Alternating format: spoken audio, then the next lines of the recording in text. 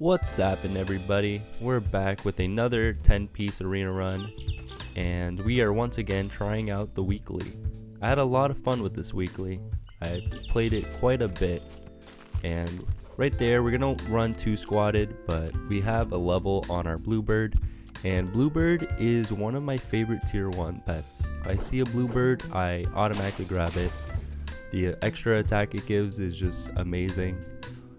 I think it's like the only tier 1 that passively scales. It's a little random, but we got a multitude of bluebirds now. As y'all see, I'll level it up quite a bit as the games go on, but we're gonna lose these early rounds.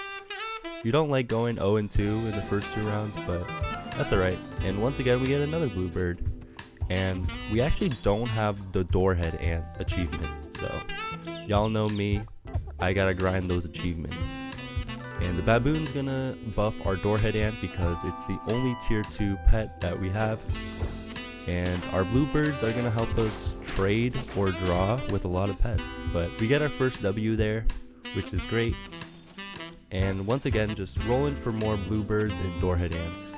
Not really caring about anything else. And I decided to give my doorhead ant a egg because I want to get the level next turn on tier 3, so we can get a tier 4 on turn 5. But I'm not sure if that egg helped out there, but we lose. And we got 2 giraffes here and an orangutan. So the bluebird and the orangutan, as y'all know, is one of my favorite synergies in the game. The orangutan will give pets health, the lowest pet health +4 at level 1, while our bluebird gives attack. So there's some synergy there. Obviously the bluebird is random, while the orangutan always gives it to the lowest health enemy or pet. Well, I can't speak today, but what else is new? But I think we easily take these guys out. The level 2 doorhead ant has a huge buff with its health, and I decided to give it a garlic to sweep through teams. And I'm just gonna play more doorhead ants. Why not? Played the avocado, so we'll have extra gold next turn. And even though we're 4 squatted, the garlic on our doorhead ant and the attack that we have is enough to bring us to victory.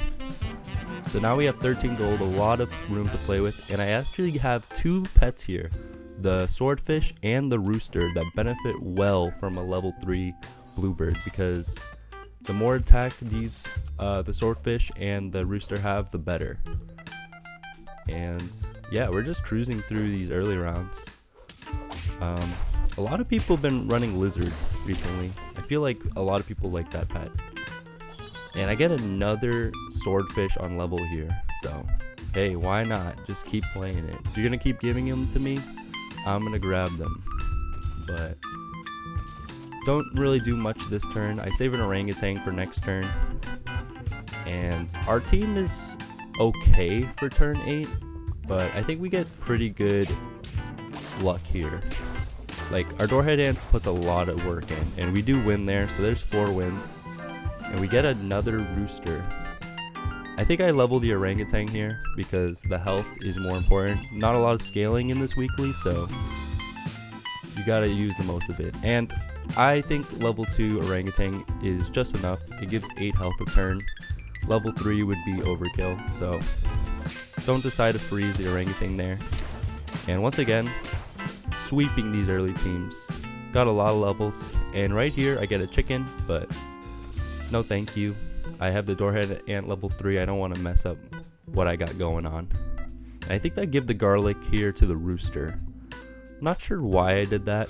Doesn't really have a lot of health. I think I gave it because I knew it was going to get 8 health from the orangutan. So I just wanted to give it a little bit more juice, a little bit more survivability. But at level 2 with 10 attack is not that great for the rooster. I was hoping that the bluebird would hit it a few times, but that's not the case. But nonetheless, we're getting really good RNG and not facing the best opponents. And I get a snake here, but I don't end up taking it. Freeze the rooster, but here we get the tiger, the star of the show. So if y'all don't know, if you put a tiger behind the swordfish, it triggers twice. Well, you probably did know that because it's pretty obvious, but pretty good. The swordfish targets the most healthy foe in the friends against your opponent, and it does 100% damage at level 2. So it does 20 damage, and then the tiger makes it activate again, so it does 10 damage because it does it at level 1. So we just sniped their whole team, and the onion makes, well, we get sniped there, so I don't get to showcase it, but the onion that I gave the tiger makes it so it goes behind the rooster. So we get a level 2 tiger here, so now we're doing a ton of damage. We're doing like 20 damage twice to the most healthy pets on the opposing team. So there, snipe their team, bam. And then the rooster goes behind, the tiger goes behind the rooster. So that's gonna make it trigger a bunch of times, and I just decided to try to get our swordfish level 3. And I gave it an egg. I'm not sure why I gave it an egg. I think I forgot that it's gonna kill itself.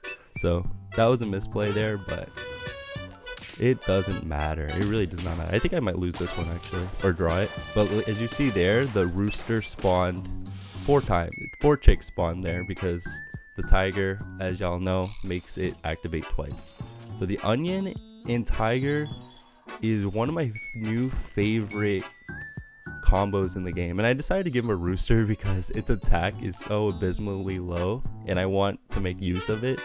So I gave it a croissant there, but it doesn't matter. Swordfish snipes their best units. Our tiger goes behind the rooster, and the rooster spawns 4 chicks. Damn, I cannot speak today. But anyways, guys, I got the level 3 doorhead achievement. That's gonna be it for me, guys. If you enjoyed, leave a like and subscribe. I'm out of here.